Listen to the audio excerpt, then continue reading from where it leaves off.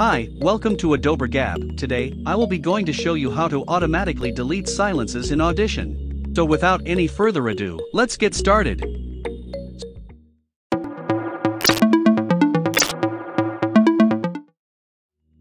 So we are here in the colorful world of Audition, and let's play this. Okay.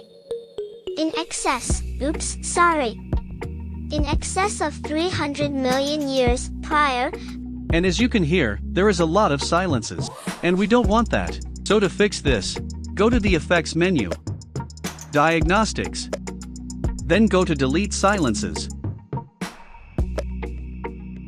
This will open the Diagnostics panel. On the settings, change the Define Silence for about 500 milliseconds, and click the Find Levels. This will inspect the values on deleting the silences. And click the Scan. And raise this bottom panel, where all the silences are scanned. And click Delete All. And this deleted the silences in the audio.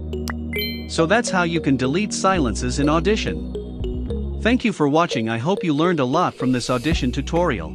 Don't forget to like and subscribe, and also click the notification bell, so you wouldn't miss out on my videos, and stay safe.